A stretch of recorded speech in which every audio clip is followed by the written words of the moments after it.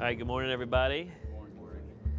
Brandon, Jeff, and I are gonna go inside. All we're doing is making a path. Are we clear on that, everyone? Let's go work. All right. It's taken us about 3 hours to get through the living room. There it is. Hey! I mean, this is 4 feet above me. And this is blowing my mind. I know.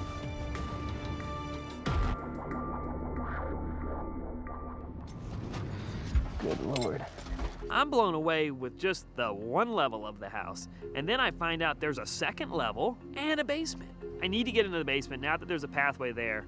I want to go down just to see structurally is it sound, and is there water, is there mold, what am I gonna find?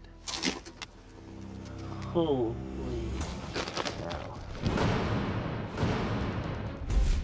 I can't even see the floor.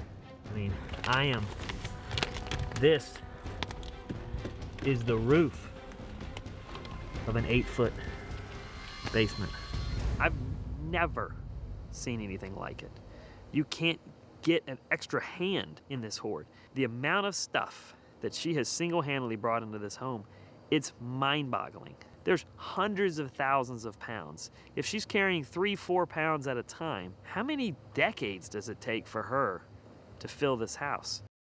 I think there's a fire on that third one.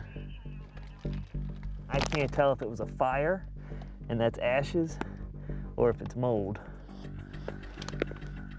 And I'm pretty sure it's mold, which means this entire, where I'm sitting, was all underwater at one point. There's literally millions and millions of mold spores in the basement. This house is not safe. It's not sound. Everything that could go wrong with a house is in this house. Right now I have about 15 dogs and 9 cats. I can't open it. I'm horrified. I'm gonna have to call somebody to pull you out of there. I don't think I'm a hoarder.